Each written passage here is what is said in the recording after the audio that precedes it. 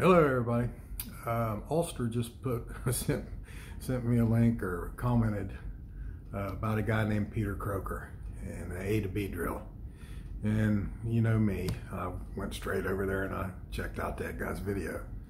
Well, I looked at his a video he made yesterday. It's Peter Croker, C-R-O-K-E-R. I looked at a video he did yesterday. It's called the left hand uncock drill. And I used to do it with both hands, but what he saw in this drill is just absolutely genius. I just did it to strengthen my hands and for the release, but I never really paid attention to what the shaft did. Check this out. It's nuts. All right, now I'm square to you, and if you hold the club properly in your left hand, it'll brace itself under that heel pad, and you can hold one finger, and you get that by gripping it in your fingers, not in your hand, but in your fingers.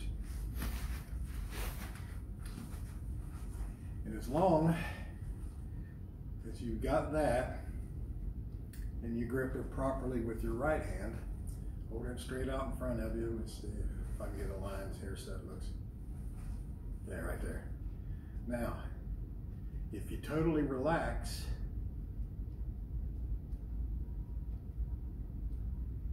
your hands, look what the shaft does. I'm forcing it down. This is straight down, okay? This is totally relaxed, which is what's supposed to happen in the golf swing. Now look at the shaft angle. I don't know if you guys can see that. It's the shaft angle you need to have the impact.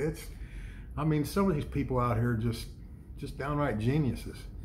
Peter, I don't know if you probably never watched my videos, but if you ever do, I don't know who you got that from, but that's thinking outside the box. That's genius. That's the kind of instruction we need in golf.